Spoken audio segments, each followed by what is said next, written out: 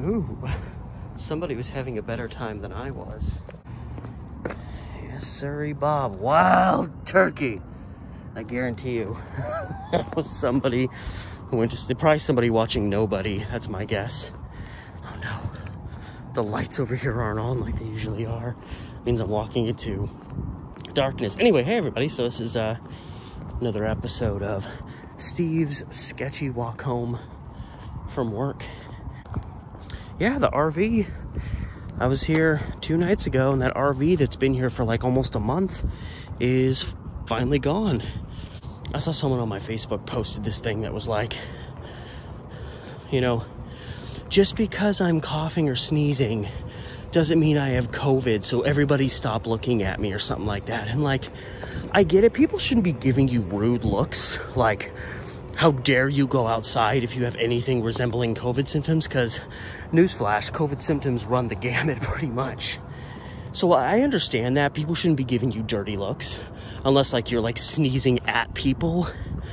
But it was also that kind of thing like, people need to not like react when people cough and sneeze. And I'm like, well, we're living in a pandemic world right now, so usually I would agree with you, but it's a whole other ball game right now. And if somebody is near me and starts coughing, I'm going to move away from them, and I'm going to do it briskly in a way that they might, God forbid, notice. Like, I'm not going to apologize for abruptly departing from the vicinity of someone who appears to be sick. Yeah, they probably just have some random cold or whatever, or, you know, some virus that isn't the virus, but like, I'm sorry, I'm not taking risks right now. And if I'm walking, you know, down the street and I start coughing a little bit and I see people like straying away from me, that doesn't bother me because I know why they're doing it.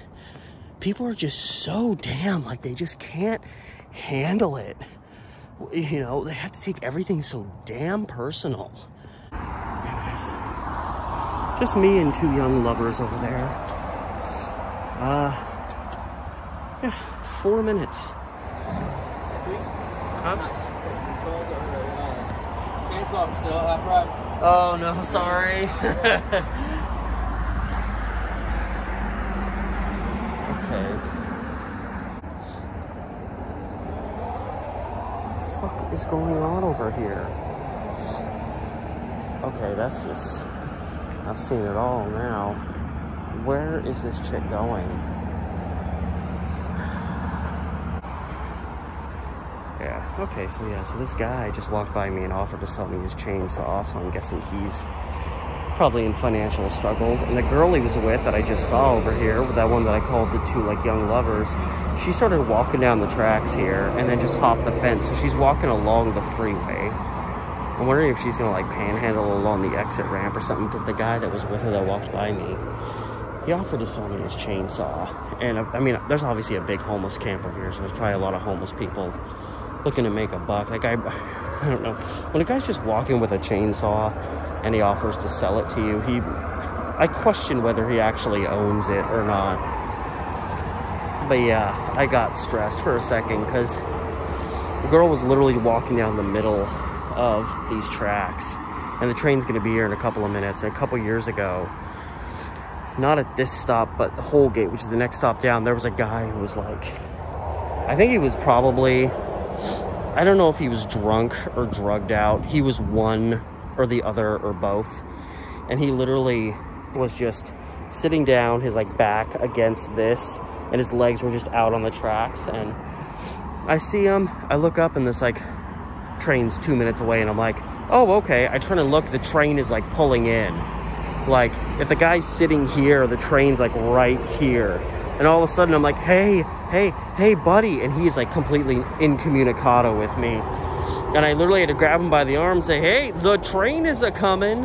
I didn't say it really dramatically because I thought that might bewilder him. I tried to say it all chill, but still trying to, you know, get the guy to calmly stand up. And I literally had to reef on his arm to help pull him up to the platform. Literally, by the time I actually got his feet off of here, like out of this area, the train was like, I don't know, 40 feet away. It was like just like right here.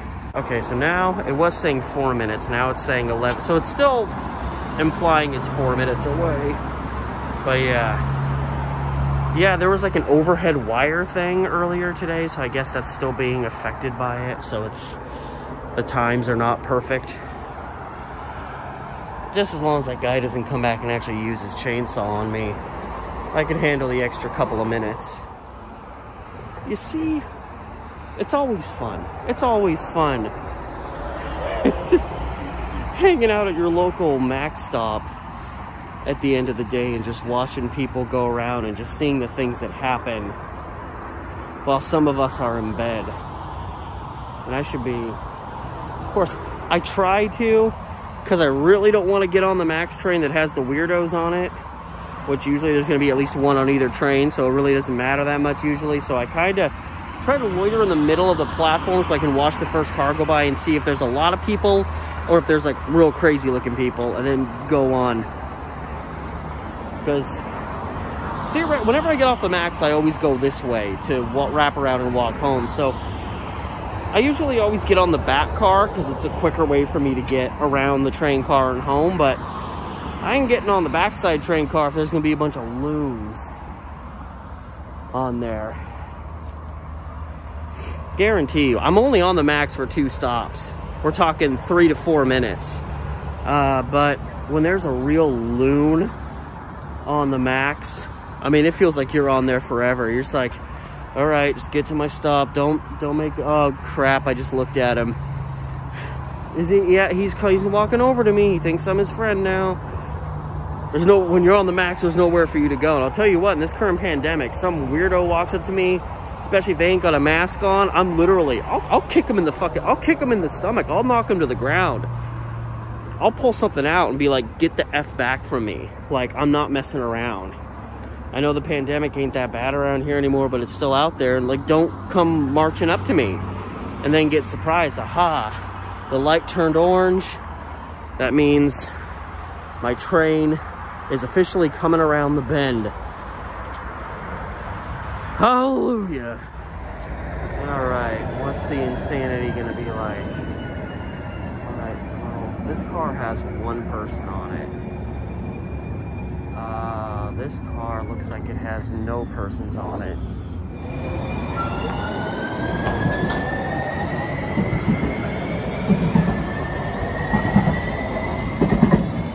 Yeah, that's the, oh man. Somebody pulled this off to the side of the road finally. Yeah, there's gonna be another short video because I had direct experience with that on my way to the Max stop today. I'm gonna put it together as a little video. The things you just randomly see as you're out in the world. Yes, UPS guy. As I come around the corner and I'm walking, there's this guy. Man, oh. There's another piece. Man, weirdos are out in force. I don't know if they're trying to be weird, but yeah, this guy just pulled up on his bike and stopped right in front of me, and he was just staying there. Whew, and he put way too much cologne on. And I was just like, okay, you're in the shadows. You stop on your bike and you're just staring at me from like 30 feet away. And I'm like, okay, I'm gonna step over here then, because I don't want to be in line with you. You're probably not wearing a mask. He was maybe wearing a mask. He was just, his behavior was a little bizarre. Anyway, apparently, what is that noise? I was thinking like it kind of sounds like a low-flying helicopter, but it's not. It's not quite the right sound, but I don't know what that is. Anyway, yeah, so the Max ride was no issue. Oh, wait, maybe it is. You know what it could be? It could be like the Flight for Life helicopter, and it's like just taking off. Or no, or it's coming in. Ah!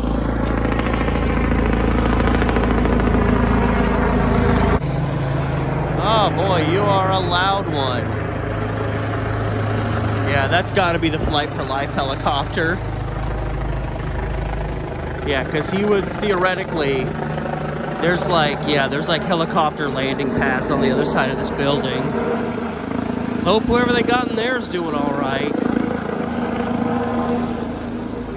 It's always, you know, it's always potentially a rough situation when you got to bring those guys in. Man, what is... I don't even know why I'm trying to talk right now.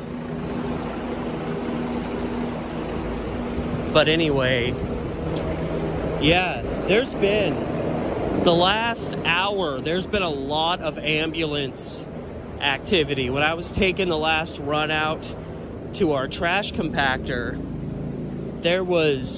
I saw about 3 ambulances go by on Powell. I was just hearing sirens all over the place. Now I'm hearing you. So, yeah.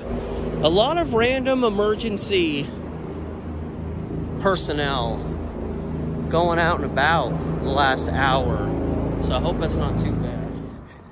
There's still so many random sticks and branches I've noticed, just kind of scattered around town still from the big snowy ice storm that now happened a month and a half ago. There's still so many random sticks and branches just laying around.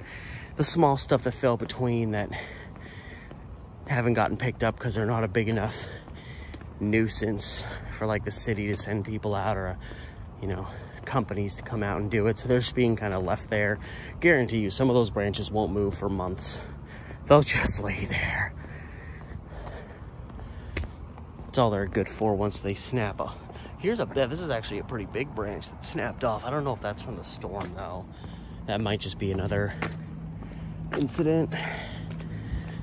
Oh man, my rat dog is starting to bark a little bit. Glad I'm almost home. I'm getting hungry again. I've had a decent number of calories, but I've started getting salads at Walmart for my meal, because literally I've been doing kind of a mock, not intentionally. It's just get to work and start working and I realize, oh, I have to take my half now. I've been doing kind of a supersize me type thing, but with Jack in the Box. Not that I'm getting big orders, but just like my first, like, you know, 12, 13 shifts, like all but maybe one of them, I went to Jack in the Box on my half and got fast food. And it's just, that is not healthy. So I've started getting like salads from Walmart for my primary meal, and then getting, you know, a little something else with it. There's another siren, to make sure that, because like salads and greens, they're good and all, but they don't give you a lot of calories and they don't make you feel fed. So you've got to kind of counterbalance, at least me personally, I have to kind of counterbalance it with something else. So I get a little something else that's not too unhealthy, but will at least get me some calories. Because I need the calories. You know, you need a certain amount of calories each day, but I also need the calories because I'm going to be burning them off while I'm doing my job. Oh boy, I got an 8-hour shift tomorrow, but fortunately, it's mostly, I'm the, God, I keep forgetting what it's called. The multi-duty guy. Go around, clean a lot of high tech. You're pretty much just walking around cleaning the same stuff over and over again, but we're probably gonna start getting real busy tomorrow, and at least I don't have to worry about having to clean up auditoriums and stuff. That's somebody else's problem. I mean, I didn't encounter anyone else, you know, recently, so I think I'm all right. I'm gonna call it a day. God, what is the deal? There have been so many sirens the last hour and a half. What is going on in this city? Wondering if some of them, I don't know, it sounds kind of like they're going off that way. I was like wondering if we're gonna see some fly by, but I don't think so. I don't know, now they're sounding like they're getting closer. Yeah, they're definitely getting closer. There's got to be at least one about to pass by.